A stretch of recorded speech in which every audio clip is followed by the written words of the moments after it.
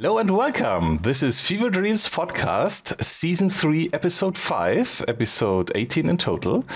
And we are recording this live on the 31st of July in 2022. I'm Corbin, your host. I have my co-host, Xypher Orion, with us. And our very special guest from Starcade Arcade, that is Alexander Clark, down here. Hey there. Hello and welcome. Thank you very much for joining us today. We will have a lot of questions.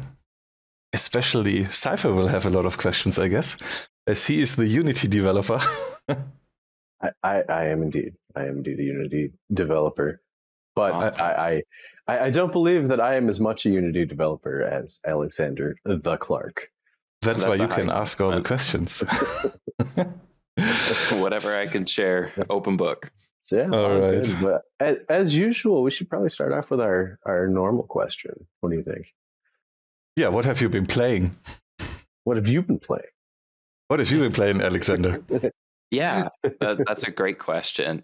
There is a game that I'm currently obsessed with. I have always seen it like on TikTok, and it's just like one of those classic games I've always seen the title for, but I underestimated how quickly I would get immersed in this game and just obsessed. And that's Subnautica. I even made a joke about this game on my TikTok before I had ever played it. And then it was on Xbox Games Pass. And I was like, well, let me go see what this game's all about. And I would have to say hats off to those developers. It's one of the smartest game designs I've ever played because it's very freeform, which I appreciate. But the level progression is just very clever how they keep you glued into it and exploring more and more. So I feel like every time I talk to somebody, I'm talking about Subnautica, which I think the hype was several years ago. I'm always late to these sort of things, but I am thoroughly enjoying it. I feel you there. 100%. No worries on that one. I played it years after release. Release. It was for how many years in early access? It was long time in early access. I was looking. Yeah. And you mentioned that. I was looking into that too, that it sounds like it was a game that really was made successful by the community, that the support through early access really helped these devs. And so now that I know that story too, it makes it even cooler. I haven't looked into the second one yet. What's interesting though is you mentioned it's clever gameplay wise. As you are a game developer, you can you have a different eye on that than we as a gamer or as players have, because I mostly just enjoyed the atmosphere.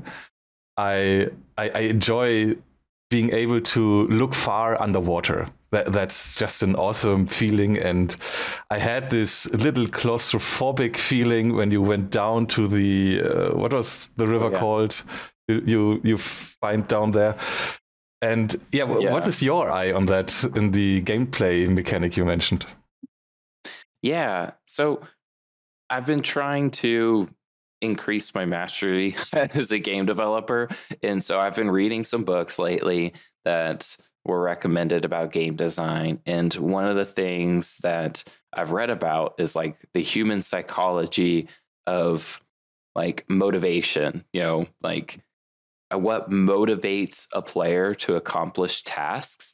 And there's a very fine line if you're playing the carrot and the stick game, if you're dangling a reward in front of somebody, then it has short-term incentives and goals that prompt them to continue playing. If we're talking about a game, continue playing or continue achieving. But you have to do it at the right intervals, and you have to do it unexpected. If it's expected and they don't get it after a certain amount of time, then they lose interest, they get bored, they quit playing.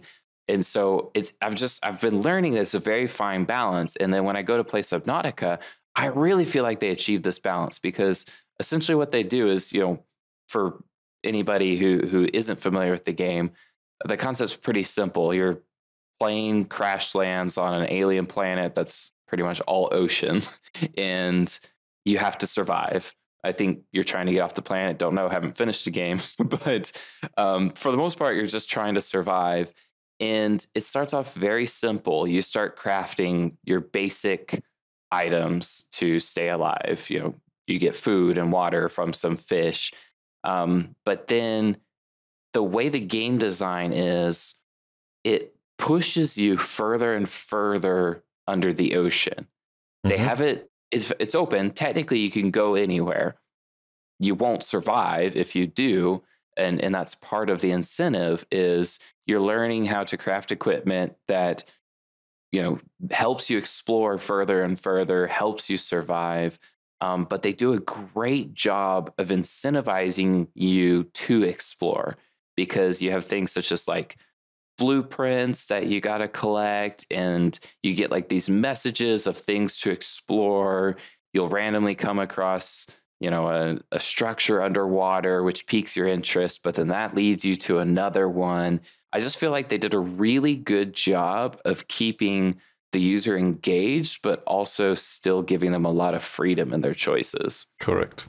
Yeah, I feel totally the same. What got me a little bit more hooked was the sci-fi story behind it, because it unveils that this planet has been inhabited before and something bad happened, and it's part of the story, and I don't want to spoil it for those people who haven't played it yet, because that's totally part of the adventure to explore.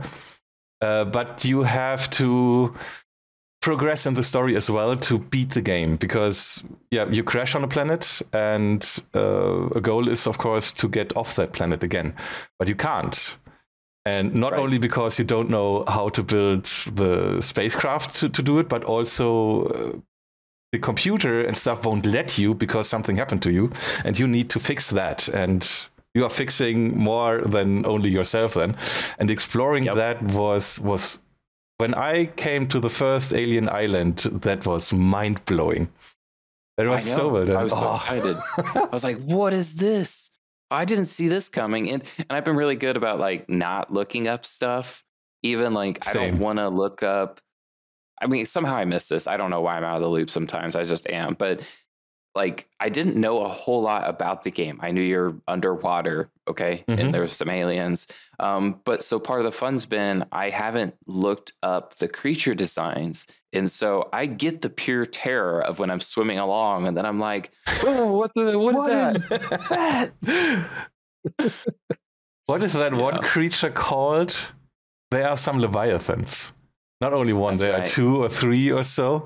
The first time I encountered that one, I was like, nope. I turned around, swam in the opposite direction. Nope, I don't need to go there yet. We are noping out of this situation immediately. Please don't call. Yes. Bye-bye. Yes. Yeah, I told a few people about the game, and I think it was my dad, who's also a gamer, and he was like, so do you fight them? And I was like, I don't know. I'm not going to fight them. It is a no for me. I'm like, no thanks. So you're one person swimming in the ocean, and you encounter a man-o-war. What do? Run away. Yeah. You craft an exosuit and fight it. What? Yeah, okay. That sounds more like a gamer response, honestly. Yeah. Right. I treat it as a real world. I'm here for survival. Yeah, that was also for me the only thing I knew about the game, that it's a survival game. And I didn't know that there is a story behind it. I just knew. I didn't know that. That was so mind blowing in that moment. Yeah, but you're right with the carrot. That is always giving you the hint when you find, or you will find a blueprint, because there is like an audio log or something where it tells you will find things over there, and then you explore. Then you find the blueprint, but then you realize, okay, I have the blueprint. I can build now a submarine. But I need these and those ingredients. To get those, I have to do this. So there's always on the horizon, I will get this bigger thing. And that keeps you motivated. That's true. That's interesting to hear from a game developer's perspective. And they do a really, really good job of keeping it open-ended, because if there's one thing I don't enjoy, it's like a suffocatingly linear path. I never got into games where you play through a story. I know some people have a soft spot in their heart for them, but like if I'm told exactly what to do, it kicks off some type of rebellious streak where I'm like, no, I don't want to. And so I tend to like the open world games. And so normally if you told me you have to collect 3 parts of a blueprint and then these ingredients to build something, that could be a suffocating experience. But the developers have done a good job of keeping it open, one of the ways specifically they achieved that was putting multiple instances of each blueprint. What I mean by that is not every person who plays the game has to go to the exact spot to build the same thing. You can accomplish it multiple ways. I may find mine in the mushroom tree region, but you may have found yours near, the shipwreck. Like they leave it open so there's multiple ways to achieve it, which I think helps with the freedom of the game while still leading me along and keeping me addicted. I have to admit, though, that was confusing to me at first. When I realized you can find it somewhere else, and I think when you find it, you get some ingredients instead of the blueprint again. And I was like, wait, didn't I have this before? This is weird. Until I found the next instance of a blueprint or so. And then I realized, oh, that's how it works. Okay, you get extra stuff.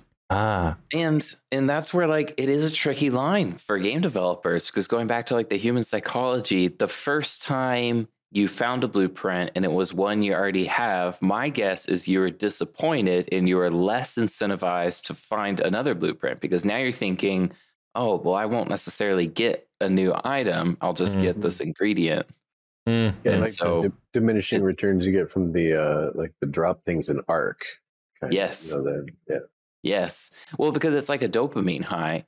Is the first time you get it, a little bit incentivizes you, but then like you need bigger highs to incentivize you, which in the case of Subnautica, you can build a hella big submarine. They keep like upping the ante, which again, you have to. Like, I can't get excited about crafting a knife anymore because I did that early on, right? Now it's got to go big. I want a big submarine.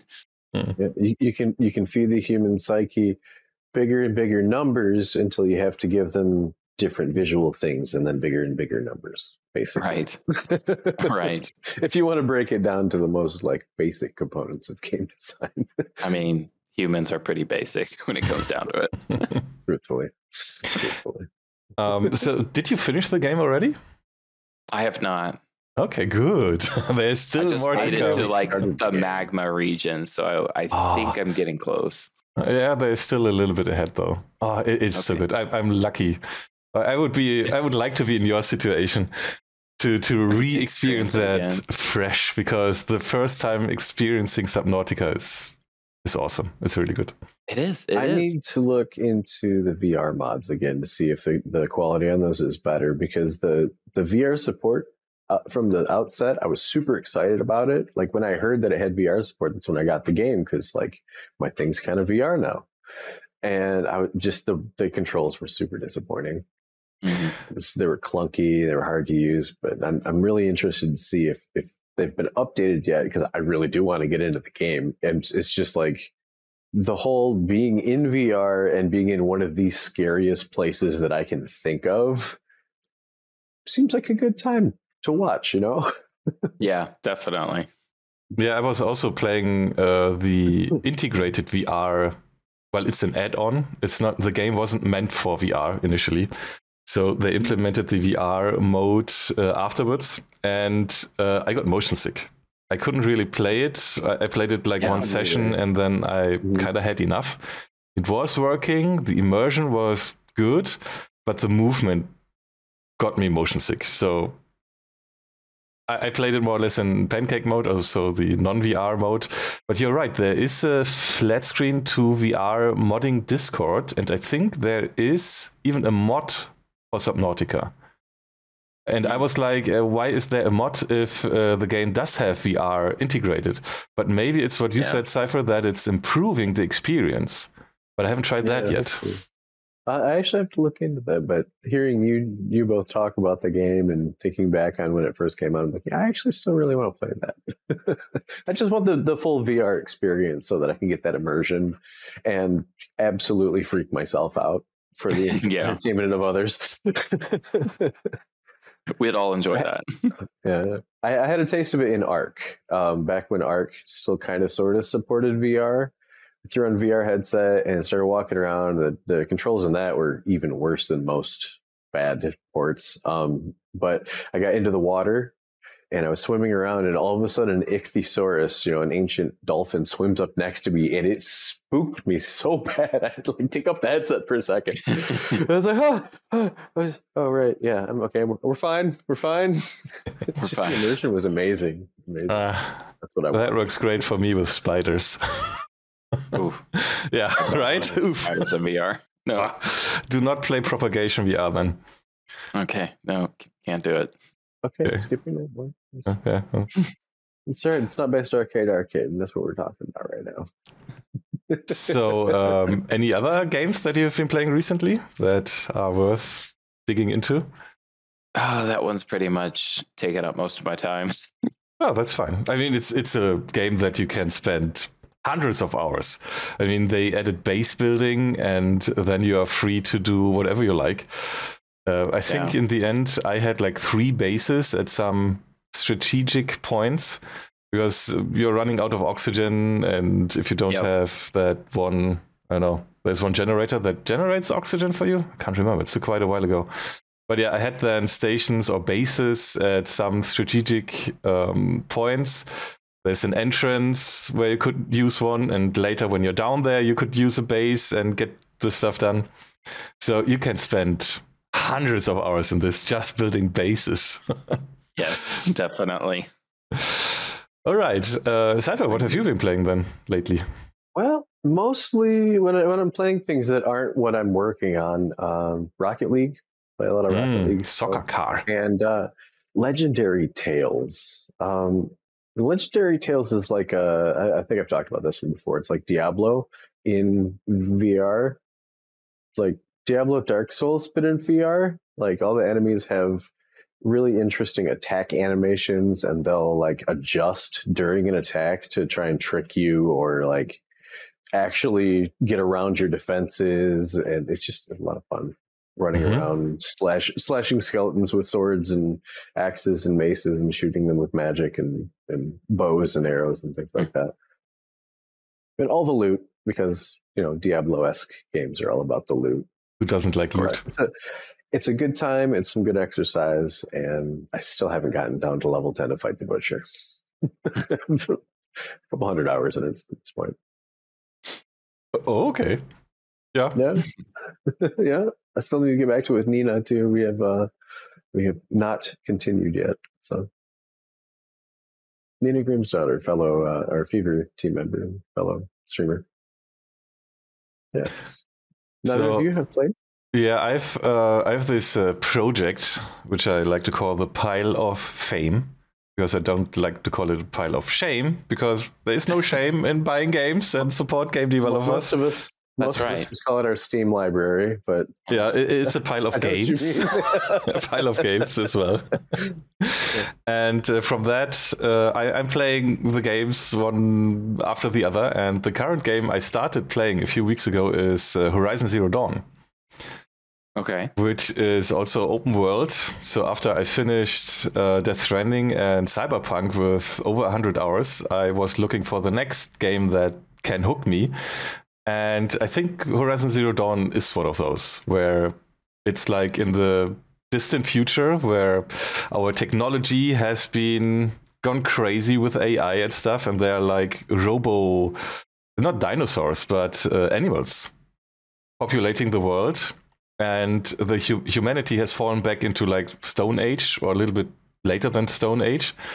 And you have to unveil what has happened and why some people can use the technology they find and others cannot and stuff. And looks like from the main story, it does have a DLC as well, which is integrated on PC. There is a progression percentage on the stats page, and it says now I'm at about 50%. So there's still more to come. And I enjoy playing it. I mean, the animations I've seen, like riding the horses, there are these robo horses, they're called striders. But the animations, totally all the animations that are done in this game are pretty on point. You would totally believe that these are moving like in the real world. It's crazy how good that looks. That was one game. Looks amazing. Yeah. I've definitely seen it. it took a while until they ported it over from console to PC, and looks like that the successor is also coming to PC pretty soonish. I think they have mentioned it in their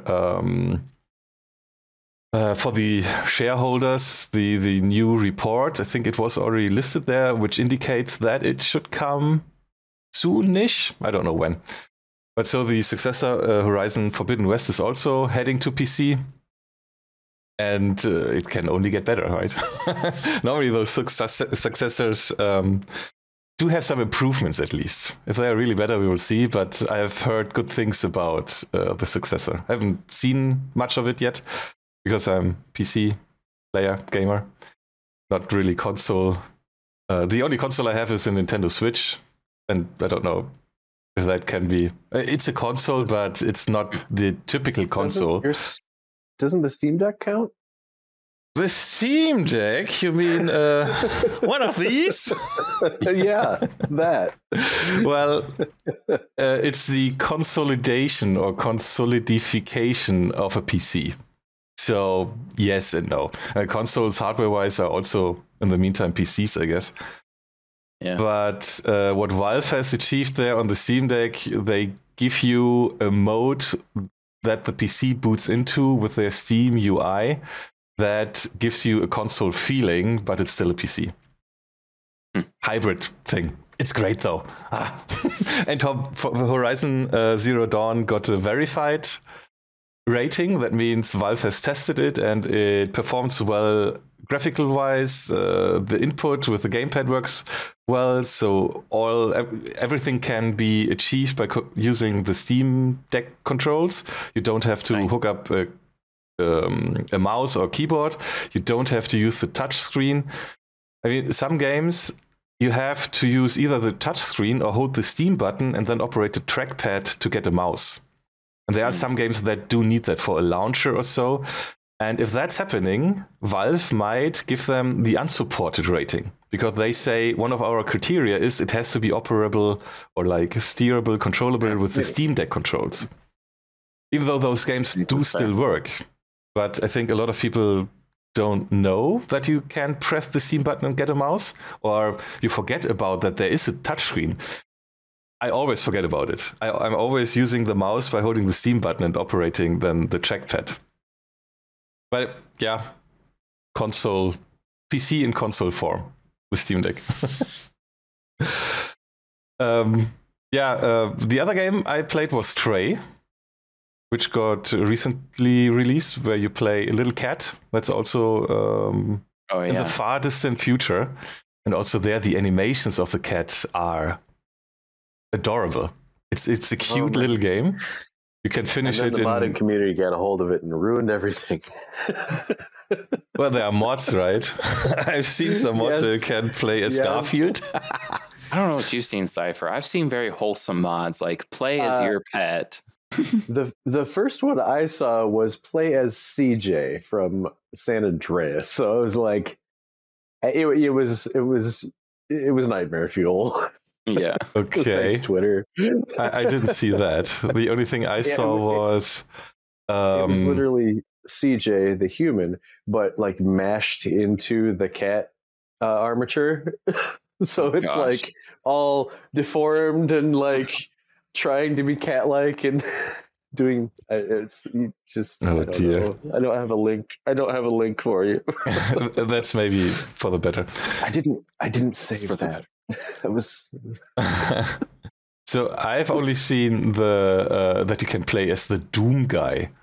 So where the cat has the helmet of the Doom guy on, and then you can walk around there. That's kind of funny. And I've seen a mod where you can play as a dog instead of a cat, but I've not seen much more. But still, the game is very. It's not frustrating, because you cannot fall off edges. I mean, cats apparently know where they can jump, even though we see on TikTok some cats that try to jump somewhere and fail miserably. But cats know where they can jump, and the game offers you only to jump to the locations that you can reach, and otherwise You can't go there. You won't fall off any edges. And that makes it very easy to steer and very comfortable and easygoing. Still, I didn't expect this game to last that long. I thought it would be more like a cat simulator or so.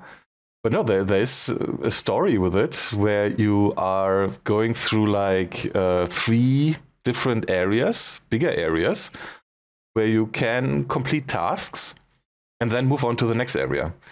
And then there are even optional collectives,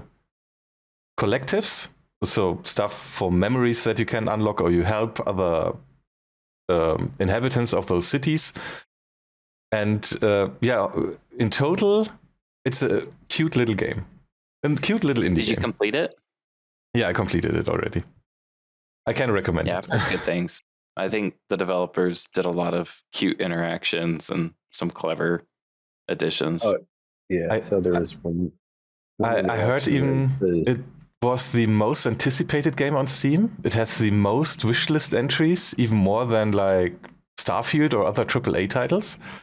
Wow. That was impressive. And it got into my attention when I saw a tweet where they said it's deck verified like 2 weeks before release.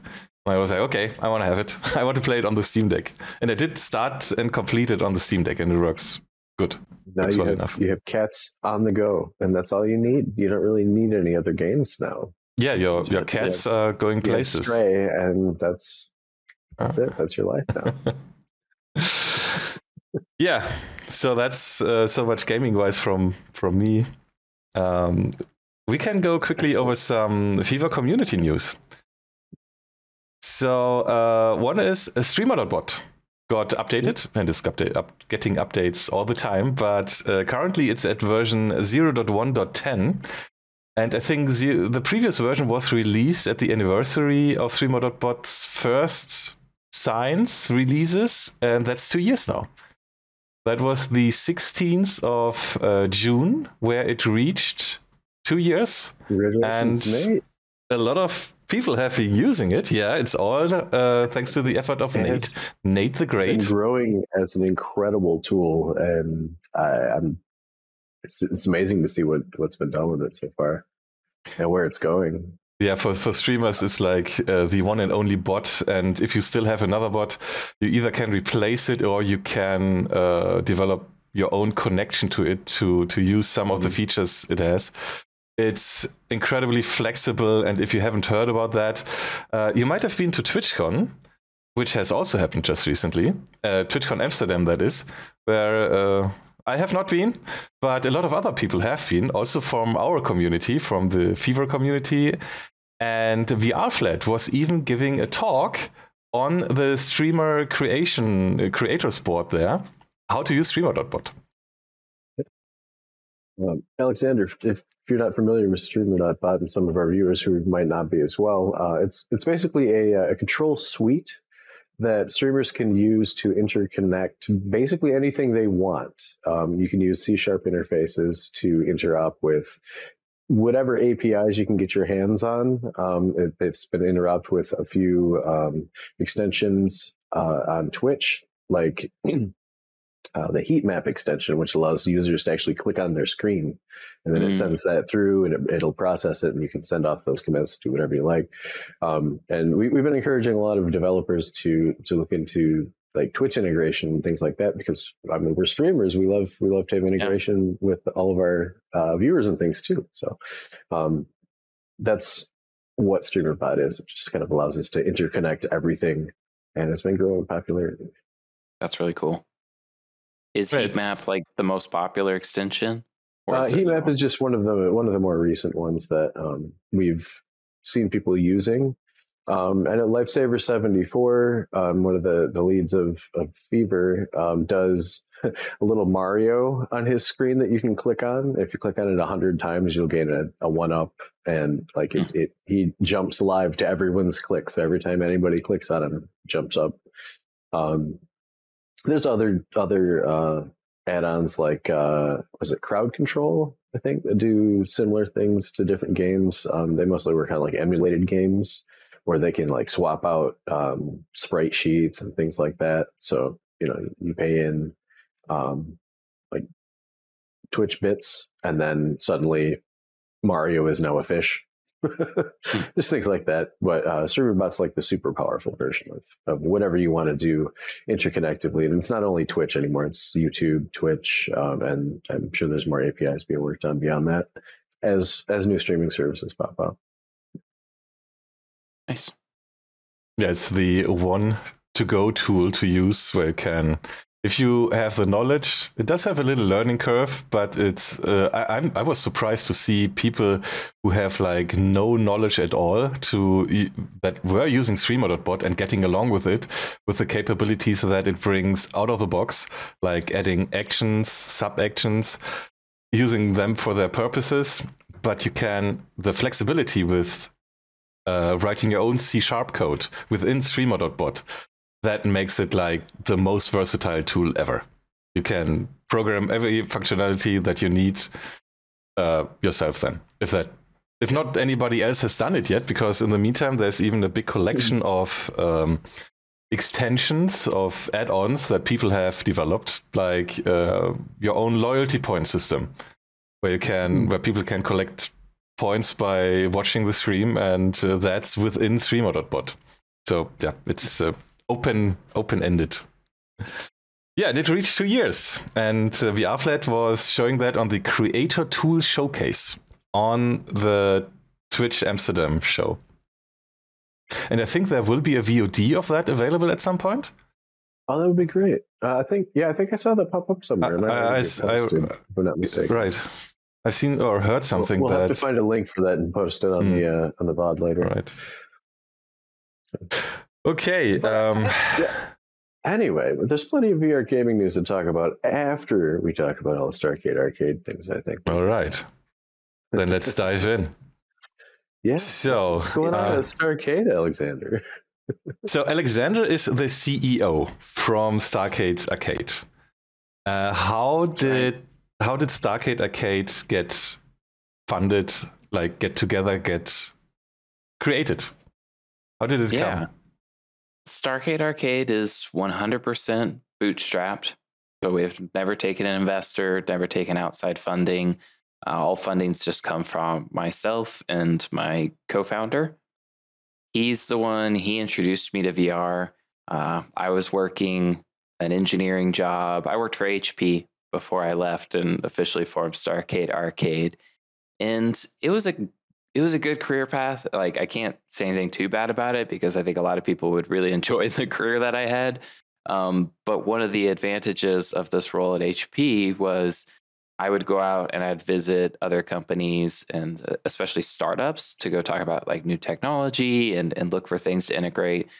The more I saw of these startup communities and these entrepreneurs and their struggling lives, the more I wanted to be a part of that.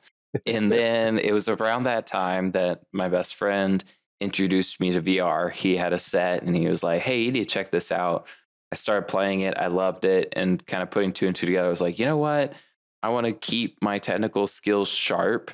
I was career-wise, I was headed down this like project management, managerial path, which again, that can be great for a lot of people. For me, I was like, I really like respect the technical co-founders in these startups that I see, and I want to stay super technical. So I just began VR as kind of a side project hobby, just learning Unity while I made the first game for fun.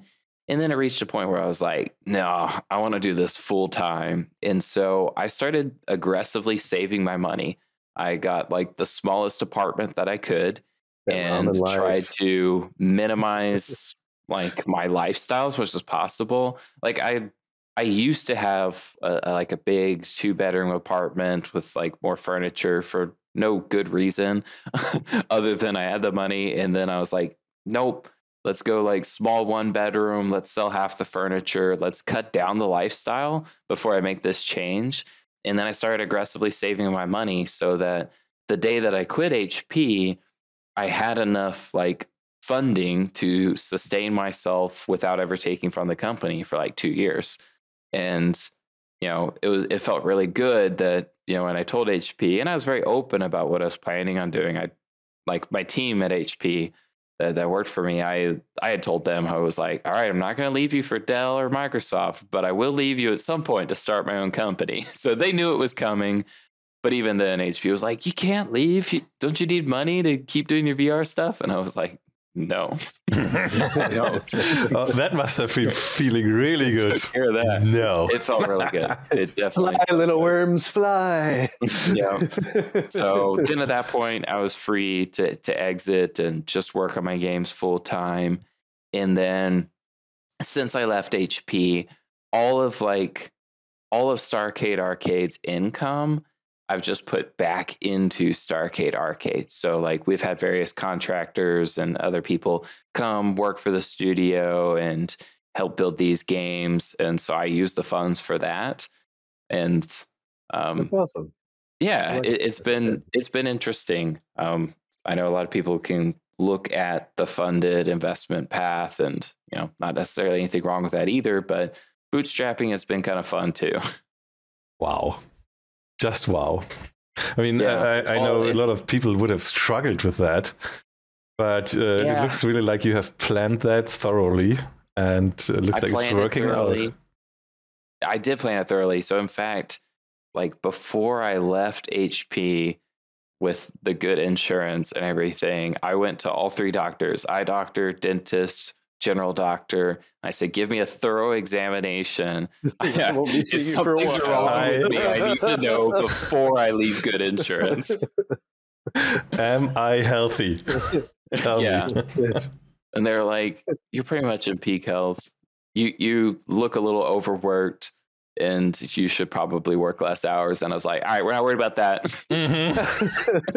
Well, that's not going to happen. See you later. Yeah, well, I'll fix that. I'll join a startup. Yeah. Wow. Excellent. Yeah. Okay. It's been good. Yeah. Once, how big is Starcade Arcade by now then? Because you said you have a co-funder.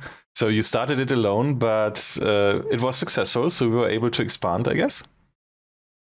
Kind of.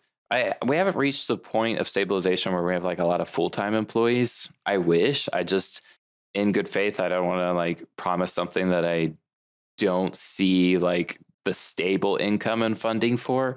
So most of the studio has been like rotating contracts as we work through different parts of the game.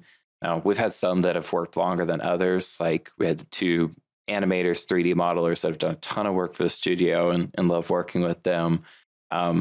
Hopefully getting that to more a full-time point. Even myself, I'm just kind of open because I don't really mind telling people, like even myself, finding inspiration from like some of the Shark Tank entrepreneurs. I was watching an episode where I think it was like Damien was talking about how, he like bartended for years before even like he could be employed by his company. So taking a note from that, making sure to like extend the funds as long as possible. I became a wedding DJ on the weekends, which has been an interesting life choice, but I just want to like work something a little bit extra on weekends and on nights that doesn't impact the studio. So it's brings me to your social accounts. Yes, I was initially quite interested in speaking with you after seeing a few of your TikToks initially when you and is it your co-founder also doing just silly TikTok videos with that broken Quest that you absolutely tortured the ever-living garbage out of. Oh my goodness, that was amazing.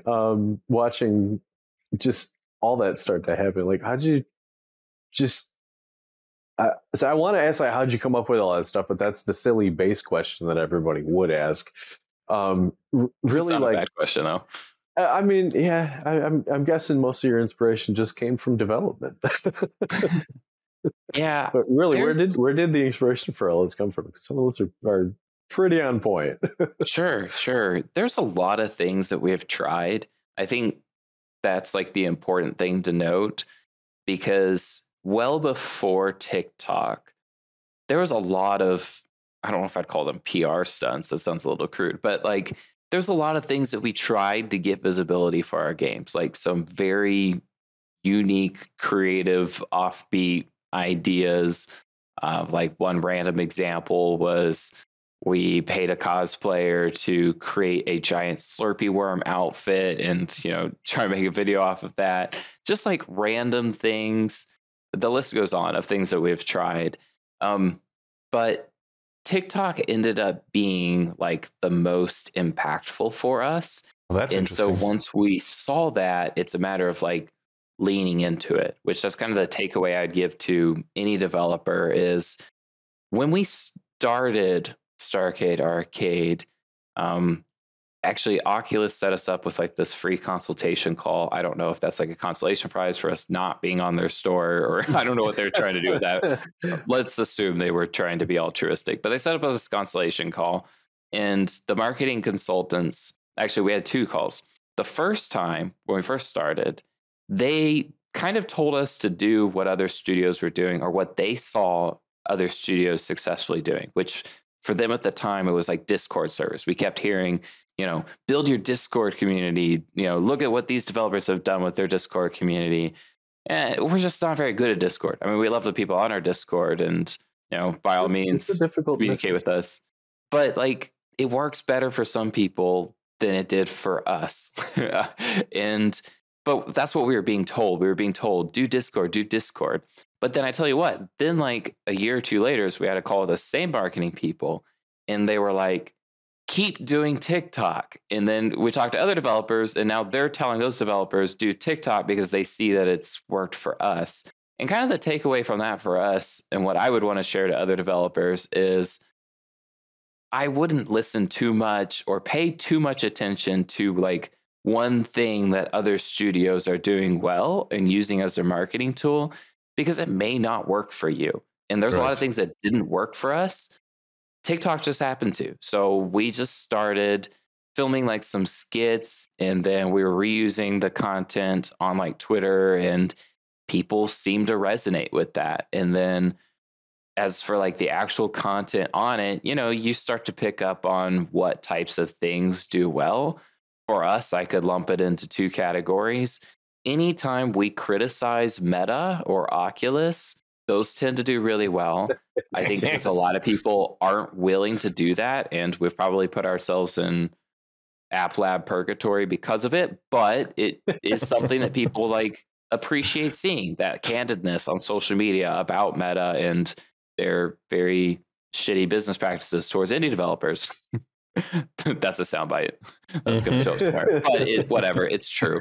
And so that tends to resonate well. So we know if we post any content like that, it's probably going to, mean something to somebody. And then the second one is the headset abuse. Yes. Yeah, I think it was like... Those are my favorites. VR doesn't work underwater. They lied. Yeah, that's just evolved. And of course it's like, it's very silly. And for anybody who's like listening or, watching, like what we're referring to is there are TikToks where we have this quest. It doesn't work anymore. I don't know if I'm breaking the illusion for somebody, but, and then we just like film doing ridiculous things in it. I think, the first time we jumped into a pool was a big one, because even I went to a conference lately and somebody went to introduce me, and the person clearly didn't know who I was. And then the other person was like, he's the guy who jumped into the pool with the Oculus. And they're like, oh, okay. Yeah.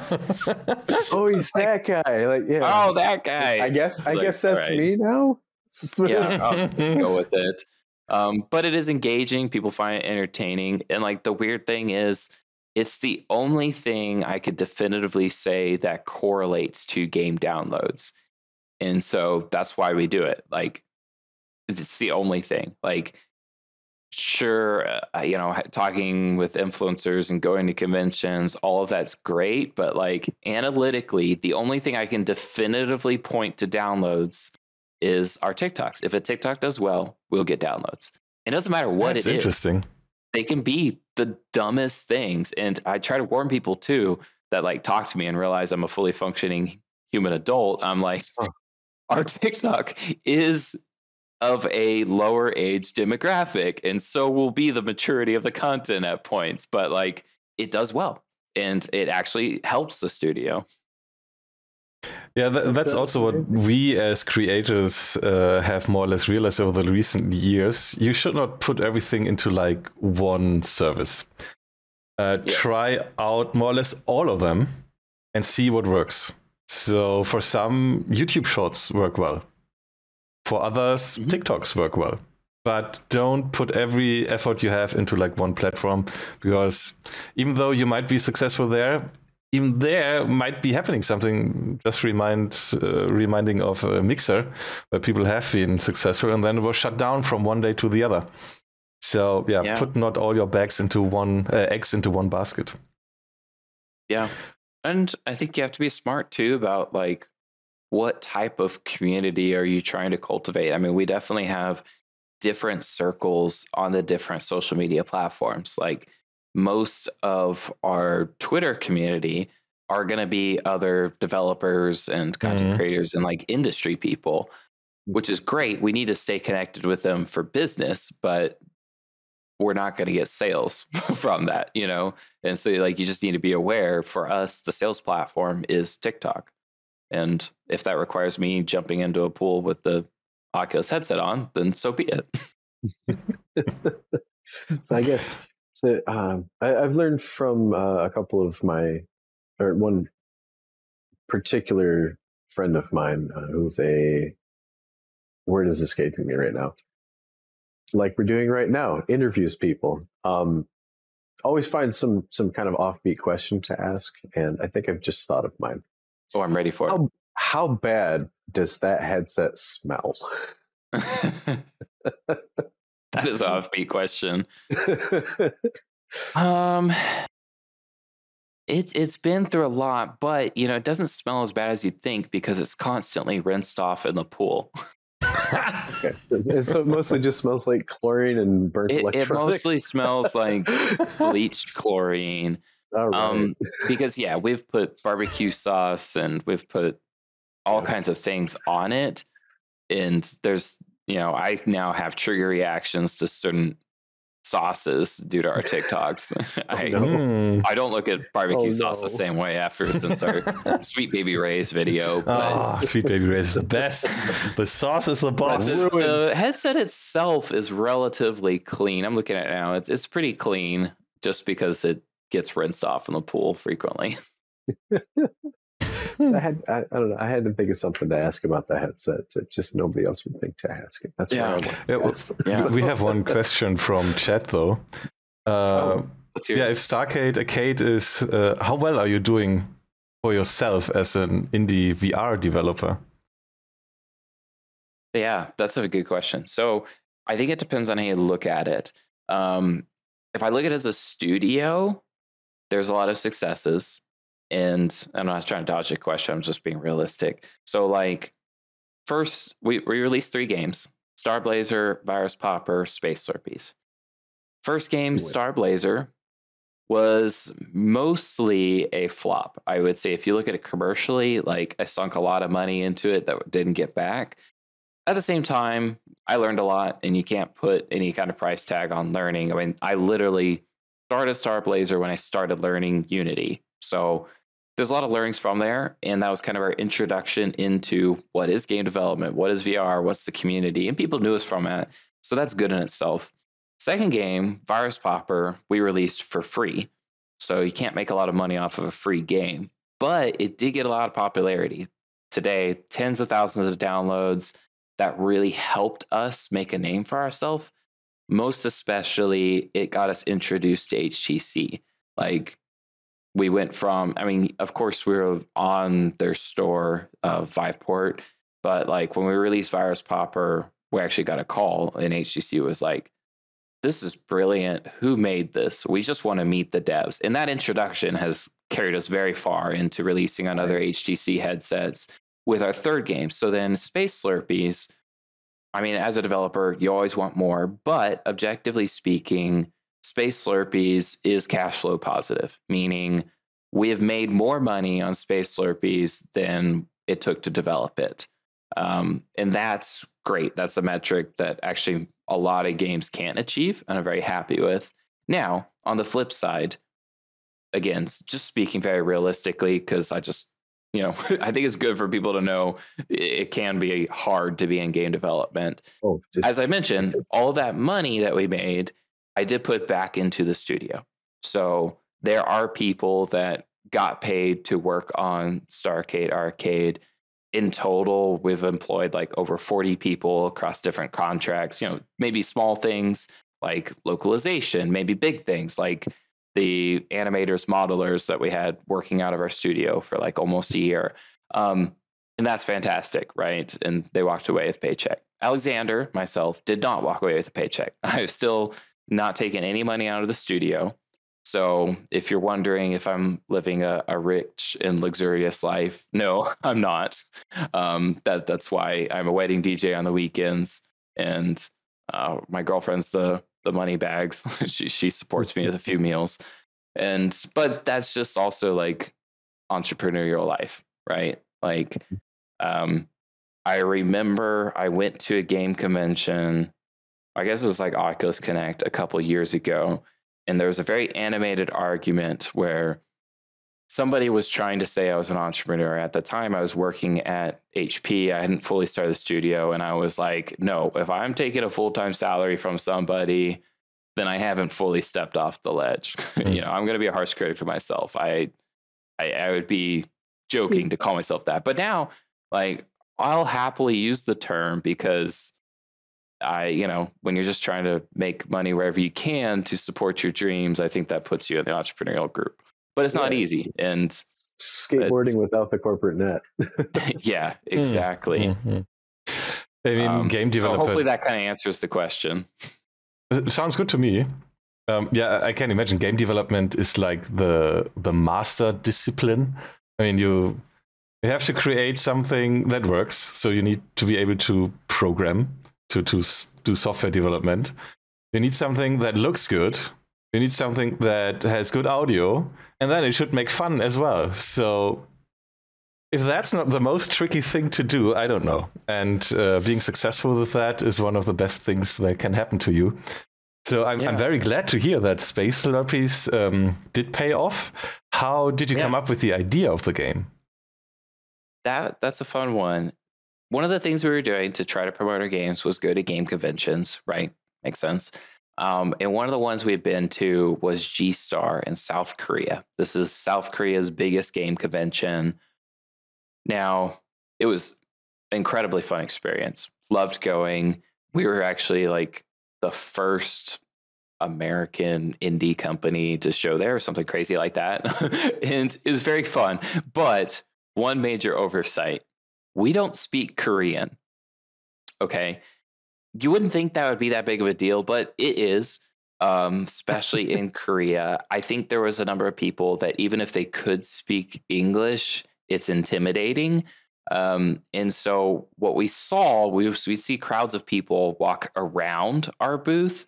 And if some people were brave enough to come over and talk to the Americans with the VR headset, then it was a little bit of a disaster because the game we were showing at the time was Star Blazer, real-time strategy game in VR, which requires some instructions. Like, just let's be honest, real-time strategy is a difficult genre as it is, and then in VR, and if most of your users haven't used VR, this requires some hand-holding. It was very frustrating for us because this is no fault to the people that came to our booth. In fact, I'm glad that they did, right? They were the brave ones. But then once they're there, we had the hardest time teaching them how to play our game. And it was very frustrating and disappointing as a developer because, you want people to just enjoy your game. And so it was in discussion, like, if we don't speak the language, how do we make a game that anybody could pick up and play? And this is where the idea of Space Slurpees came, is because it's meant to be ridiculously intuitive. Mm-hmm. For those just who aren't familiar with the game, like, it's Snake in VR. But to explain it even further, you have a space snake on your hand. Wherever you move the controller, the snake moves with you. It's that simple. It'll get longer as you eat food. You don't want to hit yourself. You don't want to hit other snakes. The physical action is similar to, imagine I was holding a really long flag or like a long sock underwater. And that's kind of the feeling you get, that it just follows wherever your hand goes. It's meant to be chill, relaxing, but it's meant to be something that physically and intuitively you just understand when you pick it up. And I think that's why it's done so well, is we just wanted something that's easy to play. And when we talk to a company like HTC, and we were a launch partner on their last 2 headsets, which is insane because, again, we're nobodies for the most part. I mean, we've made somewhat of a name for ourselves in the VR community, but at the same time, I just told you about how hard it is as an indie studio. So to be a launch partner with HTC on the last 2 headsets is amazing. But they looked at the game and they were like, it's simple. Anybody can play it. And that in itself has a lot of appeal, especially in VR, where people are trying to learn a new medium and interact with a new device that nobody's ever seen or interacted with before. Well, I do think that you've at least earned yourself within the scope of the small, quote unquote, small worldwide VR community meme legend with some of those TikToks. So I'm granting you that title. I'll take it. Like I said, the guy who jumped to the pool with the Oculus Quest. The guy who jumped in the pool with the Oculus Quest and poured barbecue sauce all over it. All right. Yes. That I've not seen yet. I just saw the jump in the pool. It doesn't work. They lied. There are many. So easy to learn, also hard to master. Will it become more difficultly later? I've just seen. I haven't played it myself, to be ashamed. I don't know. Would it work with Proton? Because I'm the guy who plays all the games on Linux. And if the game doesn't work with Proton, if there is no native Linux version, then it's a little bit tricky for us to play it. Because technically there is a hurdle. Will it become later? Because we know that also the concept of easy to learn, hard to master is very successful as well. So is there like a progression? Yeah. There is. If you play through like the solo maps, it gets harder. Your enemies go from there's little things that pop up as obstacles. At first, they're just static and in place. These little Jazzeroids is what we call them, angry asteroid characters. But then they get progressively harder. They start chasing you. They start becoming like vampiric asteroids, and then they start riding dragons and flying at you. So there's challenges from the maps themselves, but then I think even more of a challenge is once you move into multiplayer, because at first, when you're playing with your friends, you'll realize that you control the speed. So if you just very slowly, casually want to collect food with your worm, you can. But in multiplayer, when it starts to become competitive, you control your speed. And so you get people that are, they can be moving really fast, and you're trying to sabotage the other players while also not run into them or run into yourself. And so those can become quite frantic, to be honest. So it can turn into a workout. I see. Yeah, definitely. Okay. Nice. Competitive ribbon dancing. That's a good way to put it. Ribbon dancing. Basically competitive That's the ribbon term dancing. I was looking for. Yeah. Okay. As you mentioned, the previous game, Star Blazer, that was a real-time strategy game in VR. Yes. This got a big graphical update a couple months ago, didn't it? Yeah, it actually went in progress. We have a big release. We're re-releasing it, and we're bringing it to mobile VR for the first time. So it is drastically different than when we released it the first time. The concept's still there, like the different ships, their types. There's kind of like a little bit of a rock, paper, scissors between some of the ship types and the units. Those are still there, but when we re-release it, we have 2 new factions to play as. And you have a lot more features that I think our StarCraft fans were asking for. So for instance, things that are innate to StarCraft, such as like queuing up in the builder, some resources. So you got drones collecting resources during battle. A lot of those things that you kind of expect to see in an RTS, we're integrating in, as well as really improving the design of the maps to make it more competitive. Just because we've learned a lot. I've learned a lot about VR and development since we released it the first time. And so we are doing it. We're giving a big overhaul. We'll hit the PC platforms with the update, Steam and all that. Everybody's going to get the update, no problem. But then also it'll be the first time that it's released on mobile VR. So we'll put it on Quest and Pico and all that. Excellent. Is it a when it's done timeline, or do you have a hard date that you're shooting? We're shooting for end of summer, which is coming up. So yeah, getting pretty close. Getting pretty close. So loose deadline, but that's kind of what we've been saying. I think it's pretty close. It's feeling good. Yeah, but as you mentioned before, Space Slurpees was so successful because it was so easy to learn. You just pick up a controller and you intuitively kind of know what you have to do. How did you come up with the first game, Star Blazer, then, when it's so difficult to learn? I mean, real-time strategy. Yeah, even the like StarCraft or so, those are, especially multiplayer, is you need to learn that there's a learning curve. And Absolutely. Then are you a big RTS game fan, or how did that come up? I love strategy games. And so definitely, I think you stumbled upon the answer. It's a passion project. Yeah. Okay. Like when I started in VR, I mentioned that part of the reason I started was just purely out of passion of wanting to create in VR. And so when I asked the question, like, well, what doesn't exist in VR that I would want to play? Well, 5 years ago, there definitely wasn't any space RTS games. 5 years later, I now understand why, because it's extremely complex to build in VR and to get users to understand it intuitively.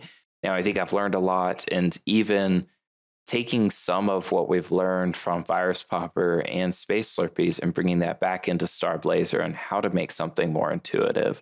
So my goal is, if I can take something as complex as an RTS game, but make it simple enough that, one of my Space Slurpees players can also play Star Blazer, then I've really achieved something. So something that we've done for this re-release is really thought about how do we simplify the game. Not simplify as in like, I'm not dumbing it down because it's a strategy game, right? You don't want to do that, but kind of that's easy to learn, difficult to master. Like there's a board game I'm obsessed with called Carcassonne. Very simple rules, but the more you get into it, the more you realize how complex your strategy can be. And ideally, that's the type of strategy game I'd want to make. And so there's a lot of things that we've done, things that will help the player, like automation of the ships, better pathfinding for the ships, better selection, easier menu navigation, just making it easier to play, but still giving them the full capacity to strategize and go to town with that. Cool. Yeah, that's always probably the best way to go and to get into a new field out of passion. And yes, I haven't heard about, the most classic games that we know in VR are either rhythm games, where you move your body to the rhythm in kind of different ways and shapes, etc., and probably some kind of a shooter. And the full body stabbing games. Yeah. Which is basically full body murder simulators. It's kind of what they are. Yeah. Yeah, but there are not that many strategy games. That's true. I think there's... three? I can think of three. Yeah. There's, Lasers, I think, the Humans, and... what was Cat Lateral Damage? Final Assault was a big one. They're like World War II themed, which just personally doesn't appeal to me aesthetically, but great development studio and tight mechanics. I know the only strategy game on Official Quest Store I could think of is Eternal Starlight. And then there's another one. There's Battle. Oh, I'm forgetting. There's a pretty cool one that's first person view inside of a ship. like Battlestar. I don't remember. I heard about it. Yes, I think I know which game you mean. Yeah. And you know what's funny is like I don't even mind like talking about them because I don't see it as very. I mean, they're all doing different things. So, Battle Group VR. I think they've got some cool mechanics. I support them for sure. I think it's great. I think we all offer different things. If you want to be like inside of a ship as a commander, managing your fleet, then like Battle Group VR, go for it. Our game really is we want to appeal to fans of StarCraft. Like, I think everybody would agree there's no StarCraft VR. And so that's the void we're attempting to fill. Don't tell Blizzard. Yeah. Don't give them Somebody ideas. asked me about the acquisition, if it was like a bad thing. I was like, well, a bad thing for the gaming community, a good thing for the game development community, because now everything's going to be so slow. I don't have to worry about a StarCraft VR coming out. Oh, no, not for another 30 years at least. Yeah. And Microsoft's VR strategy is lacking, to say the least. So that concern went out the window. Yeah. So does HTC continue to have a VR strategy? So from as you mentioned, you had a good connection to HTC and their headsets. From where you make the most like revenue and stuff, where are your games doing best from the stores we know? I mean, there's Oculus, there's with their own store, and I think it's a little bit sad that there are good games on all of those stores, but exclusive, and then you can't play them because you're not going to buy a second VR headset, really. I mean, some crazy people do, but most of the people will just have one.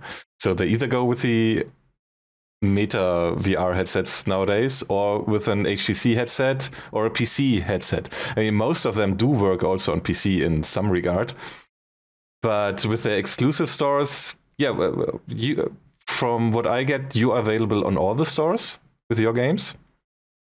Yeah, pretty much. Like Space Slurpees, in addition to being in several arcade fronts, it's on Pico, it was on the HTC Focus, as well as the HTC, the most recent device.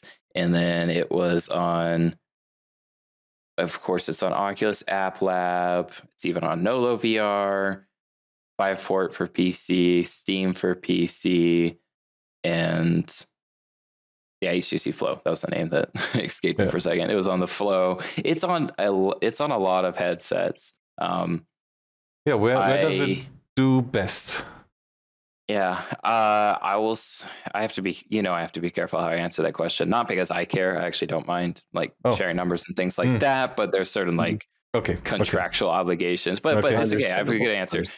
One, I'll tell you, App Lab is not our best performing, and I don't care if they get mad at me saying that, because they want the perception that they're the lead headset store. And App Lab hides your games. You're very familiar with that. So I'm not going to pretend like it's our best performing. It's not.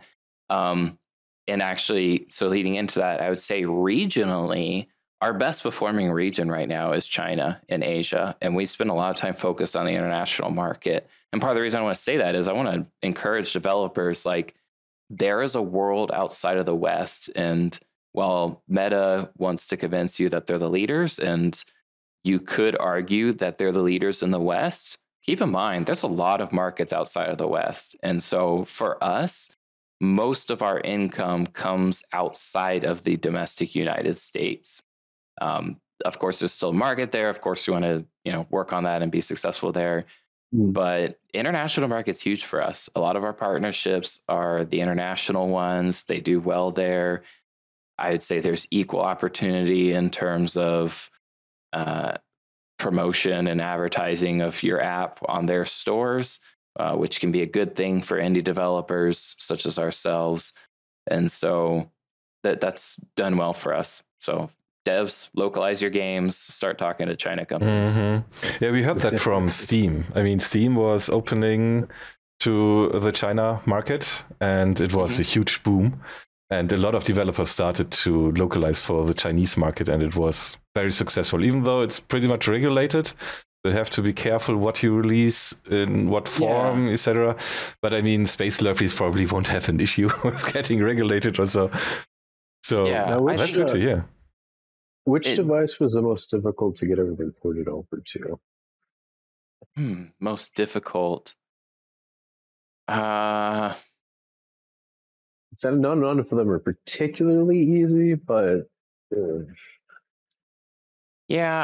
I'll say any of the ones that, if they're not using the Unity XR toolkit, and most are moving that way, but if they're not, then that's going to make it more difficult for sure. Because if it uses XR toolkit, if it uses OpenXR, then it's a super easy port for the most part. But anybody uses their own native STK is going to be a hard time. So I guess that's also advice for devs is if you're looking at it, the first question I ask is, are you using Unity's XR toolkit? And if the answer is no, then you might want to ask yourself if it's worth it. Bye-bye. It might be. Not saying that it's not, but it's going to be more difficult. Yeah, okay. I jumped on that bandwagon real early, so I know exactly what you're talking about. Yeah. So in fact, the effort you have to put into porting your games to all the stores, all the headsets is like covered by Unity and the XR tools? It helps a lot. But there are still platform-specific things you have to put effort into. Definitely. In fact, Xypher and I were joking about how the first couple of days of porting is just expecting to see a black screen in your headset. By now it's routine. I know that's how it's going to go, so it doesn't freak me out. So no, why isn't this working? Log cat. Yeah. How well is it doing? No exception. How well is it everything doing on Steam? Because I mean, for us PC gamers, I think Steam is the most important platform. But how is the perception from your side?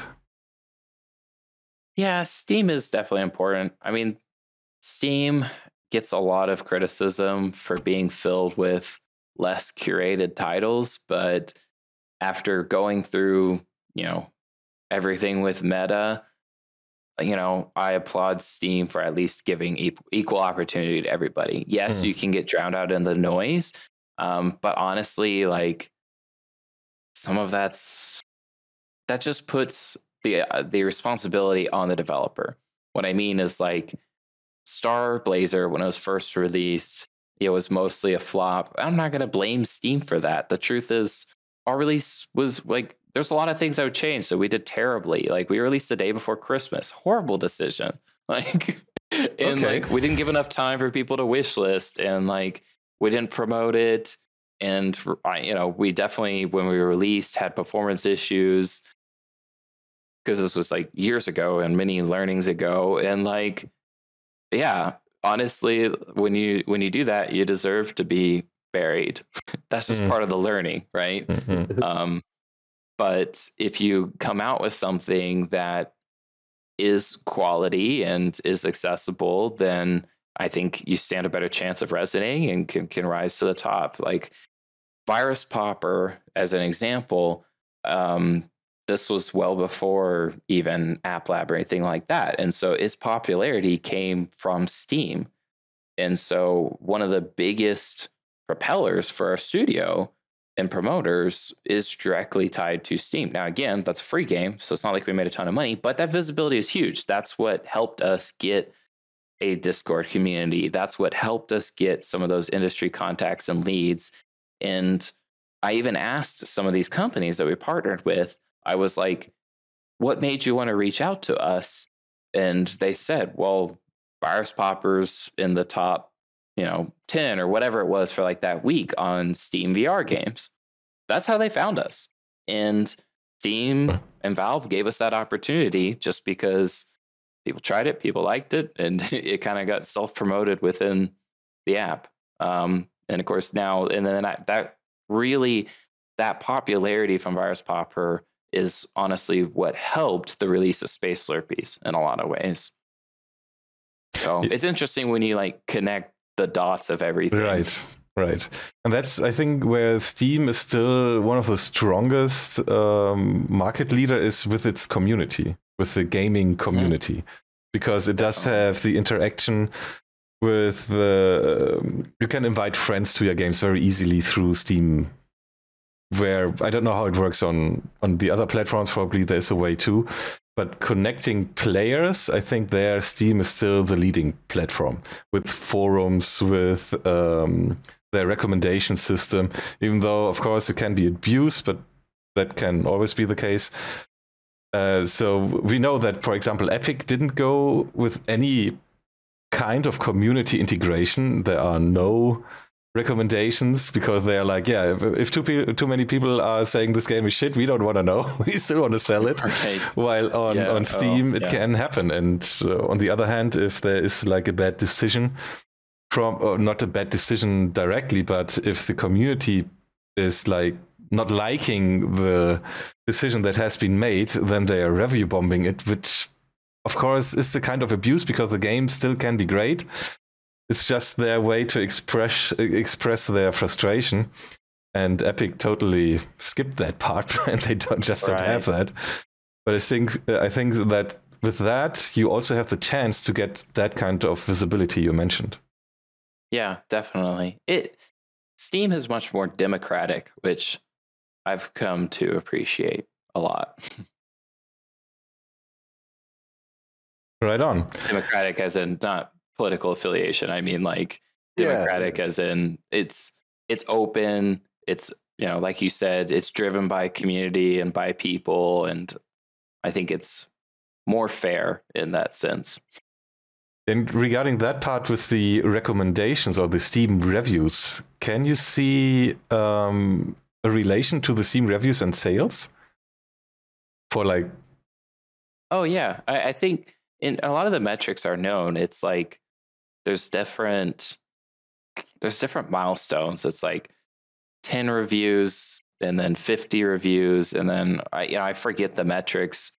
My community manager mostly pays attention to that, but I know there's definitely like different milestones, and it builds, and the more that it's there, the more it pushes and promotes, which I think is great. Again, I think it's fair, and I don't feel bad if we're sinking underneath the Steam masses. That tells me I just need to work harder. And that also relates probably with wish lists then. So the more wish list entries you have, and if they're definitely last week or so, there had been. So everybody should wish list Cyberpunk's Xypher's game he's working on. Go wish list it because it does help. It's done already. I also have. I just realized I have Slurpees on my wish list. I should get it probably. Hey, thanks. I have Space Slurpees behind me, in fact. He's in it, yeah. I need to get it. But I'm also interested in Star Blazer because strategy game in VR. That's still missing from my list of my pile of games. It is. We'll keep an eye on it. We got that big release coming. I was thinking on this, and I believe someone actually approached me when you guys were looking for someone to map the Star Blazer theme. Oh, in Beat Saber. I think someone actually approached me about that, and I listened to the song, and I was like, "This is a cool song, but it's just way too repetitive for a Beat Saber map." Like it's cool. I like the theme song. Yeah, that goes back to. It just would have gone too long for a map. That's fair. I think so. We did. Joe, we did end up having somebody map it, and that goes back to like our marketing strategies. I mentioned we tried a lot of things. That was one of them. Is my co-founder, community manager, suggested, he was like, let's get all of our songs mapped to Beat Saber songs. It's just more like visibility and things that we tried, because actually all of our music is 100% custom. Perfect. That was my next question. Would it be possible to have those on stream without getting strikes? But you answered that already. Yeah, so this is the story of how we accidentally became a record label. Yes. So when we first released Star Blazer, the composer asked if he could retain the rights to put on Apple Music and Spotify. And actually, I didn't care. I'm a huge supporter of the artists that we work with. I want them to, gain equal opportunity and, visibility from the work that they do. So I was like, yeah, go for it. I don't care. I'm about the games. I'm not about like taking money from the music. But then we started getting the copyright strikes, and people started streaming Star Blazer. They were getting strikes on YouTube and Twitch, and we realized, oh, it's because the soundtrack is up.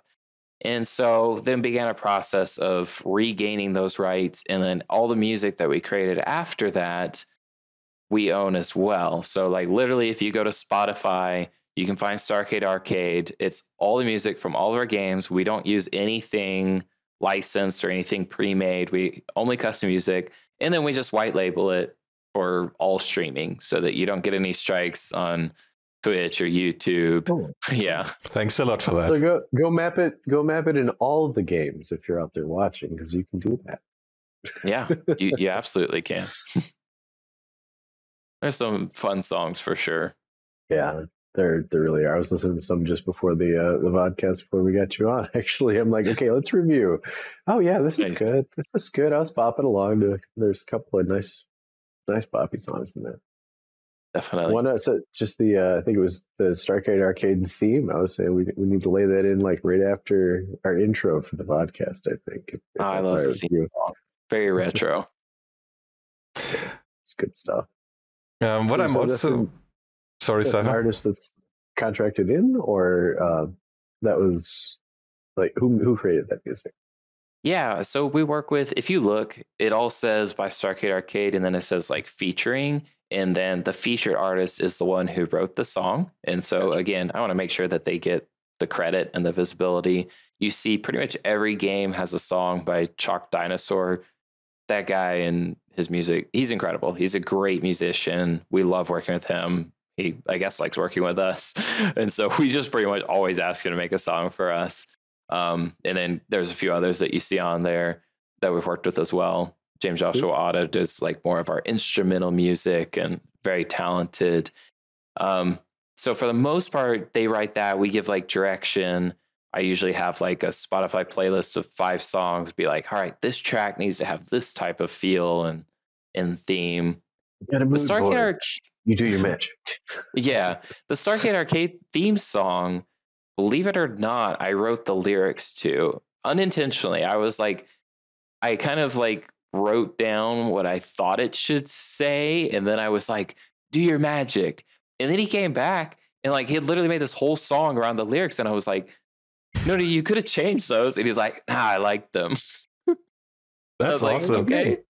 Yeah, so that's kind of fun. I think that's the last song I was listening to just before he came on too. So. Yeah. Yeah. No, he like almost verbatim took the lyrics for that one. I was like, all right, well, it sounds amazing. So cool. I would have one more question. Banger when?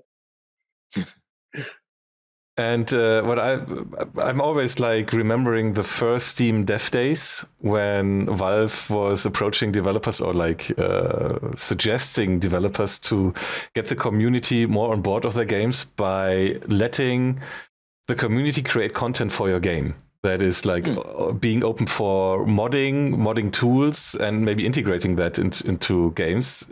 Is that something you've been thinking about, or is that already a thing for your games? It's not a thing for our games, but I would love for it to be. In fact, one of the things that I firmly believe and hoped at some point I can utilize is that if big games only paid attention to what people are modding, then they would know what features to develop. And I think there has to be a way to like even integrate what people are doing. Like I see no reason why a big game development studio shouldn't hire a modder, like even a short-term project. I'm sure they have their own thing that they want to do, but like pay them. Like, why did Beat Studios not reach out to some of the people modding their game and just say like, okay, here's a few $1,000s. We're going to integrate your mod, work for us for like a month to make it kosher. Like, Corbin, hold me back, Corbin. I mean, trust me, if I had the money and if somebody was modifying Star Blazer, I would just be like, okay, here's a wad of cash. Make your Slurpee mod work in the game and like, come out to our studio for a month. I would love to do that.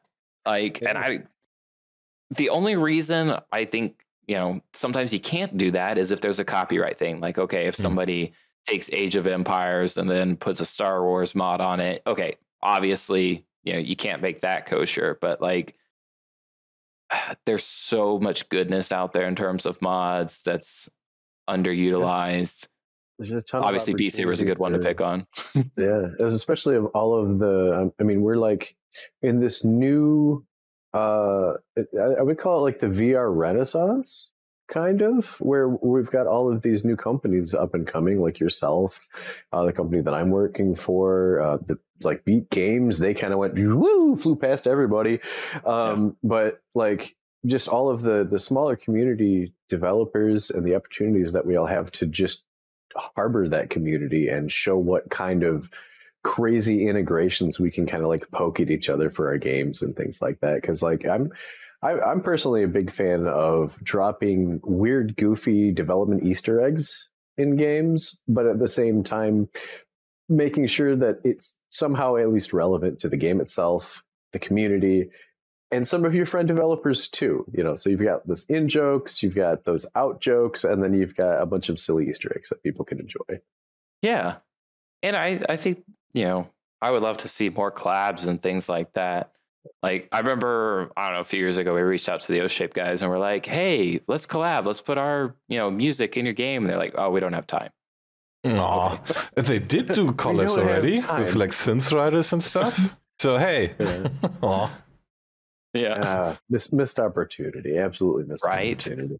But, hopefully in the future, do more collabs and things like that. Because I think it's great. Yeah, maybe we can see a Cyberpunk's Slurpee stage. Who knows? Yeah. There we go. That'd be awesome. We'll hand over, give you some assets. Absolutely. Let's do it. It's cool. You'll have time. All right. Do you have already, I mean, you have now 3 games out, and even though you said you are working on updates, for example, for Star Blazer, do you have another game already in the works? Always. Yeah. Always. Okay, good. Always. Yeah. Anything you can talk about? The strategy is like twofold. I'd say like we don't ever want to release a sequel. We'd rather keep the titles updated. So even like I mentioned, Star Blazer, pretty much failed release, if I'm to be hard on myself. A lot of goodness out of it, but obviously not a huge commercial success, but not giving up on it. We're going to keep updating it, keep it fresh. I'm not going to release a second RTS game. Like we call this company Starcade Arcade because I'd rather each title hit a different genre. So what I can pretty much guarantee is we're not going to release a sequel. We're going to try our best to keep content updated. Depends on my caffeine intake, but I'm definitely trying, right? And then each game should be a new genre. And so the new titles will hit different genres. I probably won't go for the rhythm genre. That's a little oversaturated, but definitely some of the others are interesting. Cool. Yeah, a little bit. Looking forward to your space game. I'm a big space game fan. I wouldn't discount rhythm mechanics being tossed into other genres, though. Definitely. Well, and I think we kind of hit that with like Virus Popper because it is a rail game. I mean, you're not smashing drums or anything like that, but like for sure you can get into a rhythm of popping these viruses. I had a lot of fun with it on stream a few months ago. Went through and got all the golds. Yeah. Went through and got all the golds. It's wacky, but it's fun. So we all know about the pandemic that has hit us all more or less hard over the last 2 or 3 years. Yeah, you understood me. How did that affect Starcade Arcade? I mean, game development, you said you are reaching out to other contractors, so I guess most of it can be done remote. But also did you see something, so work-wise is one question, and the other question is like, did it affect sales maybe even? Because more people are now at home. We know that, for example, the HTC Vive, not the HTC Vive, the Vive Index headset was sold out for a while because a lot of people stayed at home and got into VR. Did that also reflect for Starcade Arcade? Oh, massively. I mean, we have a game called Virus Popper, right? Yeah, okay. Yeah, so it massively. But to give you a little bit more background on that story, we were working on Starblazer. It was in early access, and so we're getting closer to putting the stamp of fully fledged finished game on it. And we'd been traveling to conventions, as I mentioned. One of the conventions we were trying to attend was Taipei Game Show. Taipei Game Show took place the exact week that the CDC declared COVID a pandemic and a world emergency. So we were on the flight to Taiwan when the convention got canceled. We would then get quarantined right after that. Our work was like, don't come back. And, then the world kind of went into a state of panic. And at that time, information was thin and it was very scary, for lack of a better term, especially for people of like younger ages. I mean, you just get like all kinds of messages. And, my co-founder and I were talking, we're like, is there anything we can do to help? Like, and then we're thinking, well, we make games. And they were like, we make games. And so we kind of had this idea of like, maybe we should try to make a game that's just like, even the very first idea was before you start playing, you have to wash your hands for 20 seconds, which is literally what you have to do in Virus Popper. Because, that concept was very new. We're talking like very beginning of the pandemic. And so we're like, well, do we want to take away time from Starblazer? And my co-founder goes, okay, well, why don't you like make a little demo? Like, I'll give you a day, like just go play with it, see what you come up with. And I was like, I have an idea. And he's like, okay, go with it for a day. So that night I chugged like 3 Red Bulls. I stayed up all night and I made this, rail game where you got these viruses coming at you and you pop them with the disinfectants. I sent it over to my co-founder. He played. He's like, we're doing this. And so within 2 weeks, we released Virus Popper. Like, we got on the phone with contractors like, can you make a song in a week? All right. Like, let's do this. And worked on the whole game. We need Trey Parker and Matt Smith on this music. Yeah. And we got it released in an insane amount of time, which was good because, just a few weeks after we had released, they started putting like restrictions in place because, I mean, our game was meant to be positive and semi-informative. And it actually achieved that. Like, I literally had schools tell me they used our game trailer as a PSA for their students because the CDC content was too threatening and negative. I mean, not to diss the CDC, obviously, important information, but like not very digestible for younger audiences. But our game trailer was. And so they're literally using that in schools, which is crazy to me. And so that felt good.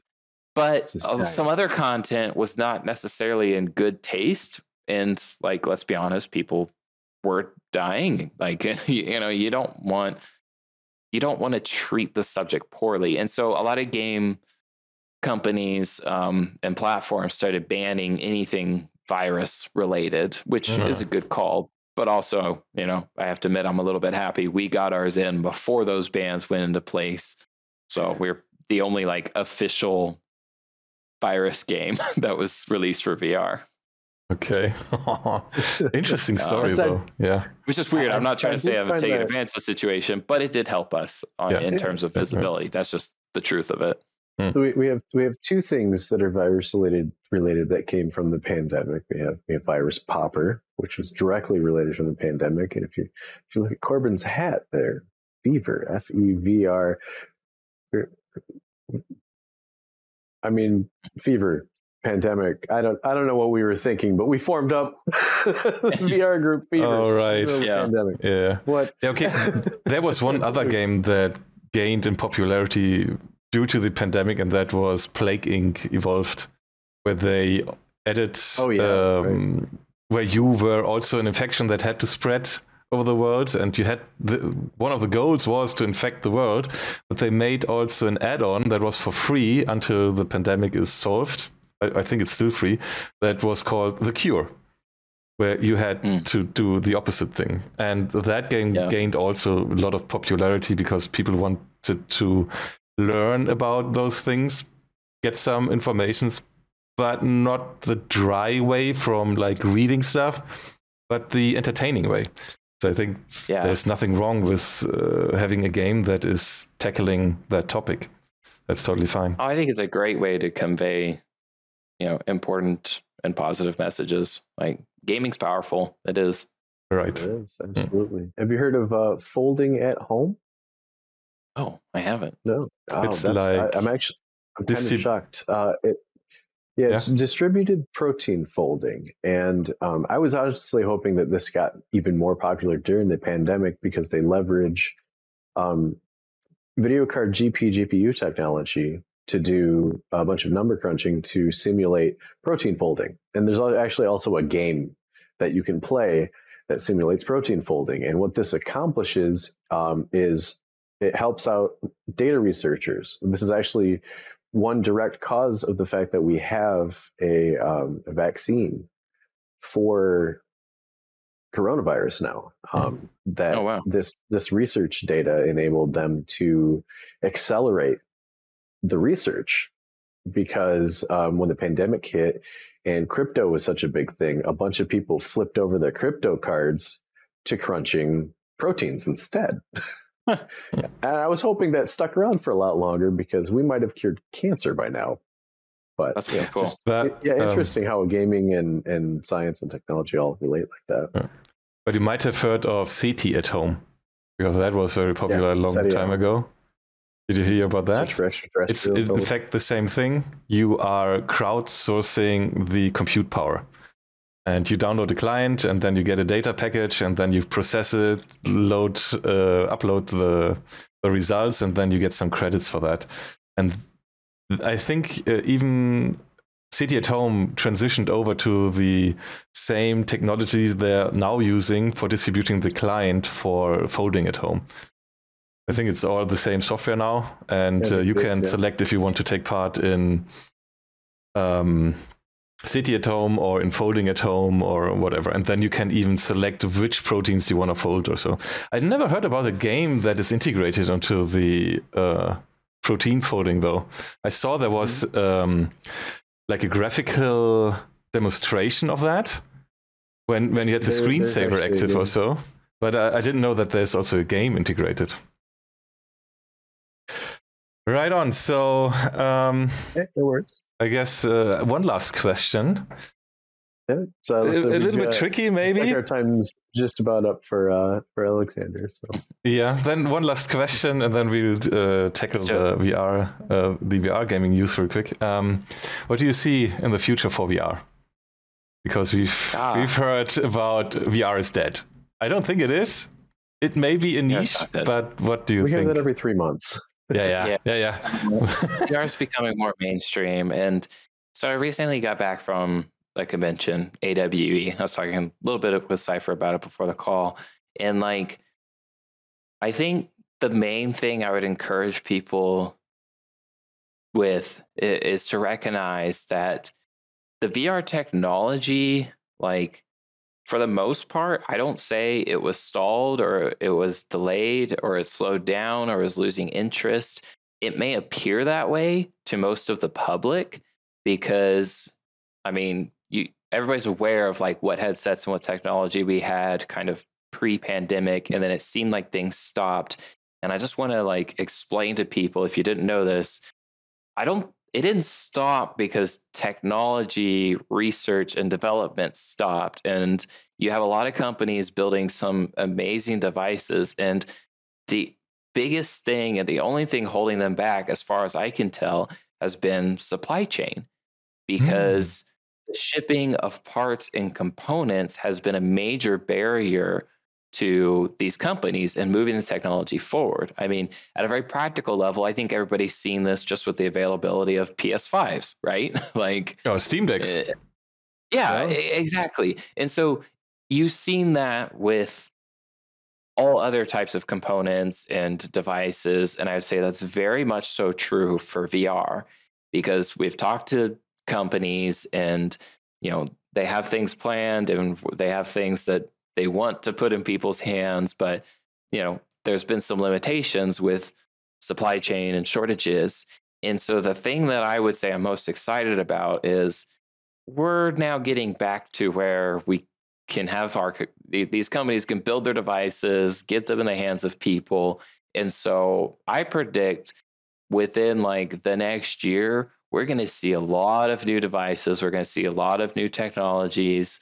One example of a technology that I've been working with is like the eye tracking. That's what I was talking to AWE about, working with Toby on new headsets. And I think a lot of those things are going to become standards in VR headsets. There's some cool technology coming, and I think it's finally going to hit the market in like the next year or so because things are normalizing. Oh, good. Okay, that's a great perspective. I mean, a lot of people are so like much immersion toward VR experiences. Yeah, it's a ridiculous amount. Yes. I mean, a lot of people have been like, Valve is going to rescue the VR headset market with their new headset that has been like in the rumors called Deckard, where they are like the technology they have from the Steam Deck, what they learned, even though that device is also like, it has emerged from previous failures. So the Steam controller, I still have it, I still like it, but it failed on the market somehow. They stopped producing it. Then the Steam machines, back then, not enough games were working out of the box on those machines. They wanted to switch to Linux to be a little bit independent from Microsoft and their Windows 8 store and having to go through Microsoft certification for their client games, whatever. And everything merged into the Steam Deck. And the Steam Deck is not a failure. I mean, they still cannot sell enough units as are ordered. So there has been the rumor, and Valve even said that VR is a big market for them, and the Steam Deck and the hardware will play a major role in VR. So maybe Valve will announce their new headset soon. As you mentioned, there will be new headsets coming, so maybe that is related to that. Definitely. So I love it because as a developer, like I'll just put my games on all of them. Give me more platforms. I will supply you with games. Absolutely. Yes. I'm here for it. Well, thank you so much for joining us today, Alexander. Thank you. Yeah, I really enjoyed it. It was a good conversation. All right. Thanks for inviting me on. So I guess we're coming to a close then. Yeah, I'll go ahead and drop. See you all. All right. Have a good one. Thanks for your time. And see you soon. Yeah, unfortunately, Alexander had to head out because he had. Oh, I didn't know about time frame. I was expecting about 2 hours, and he just confirmed like about 5 minutes ago, so we're okay. No worries. All right. Okay, this will be tricky for Mr. Live Producer now to do the switch here. Sorry, MLP.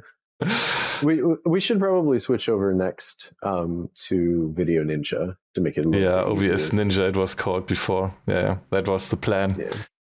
But we can like skip so Alexander can go. Okay, then we'll skip those and come to an end here. Yes. I say let's just get something together with maybe a few FeVR members and talk about those things in a couple of weeks. Right. Let's keep this thing going. Okay.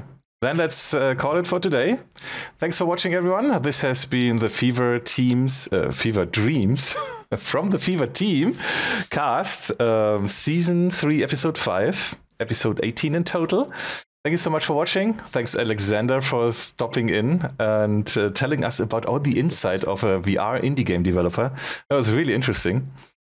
Yeah, and check out their games. There is a Steam store page of their games from the developer where you can get those games. There's Virus Popper for free.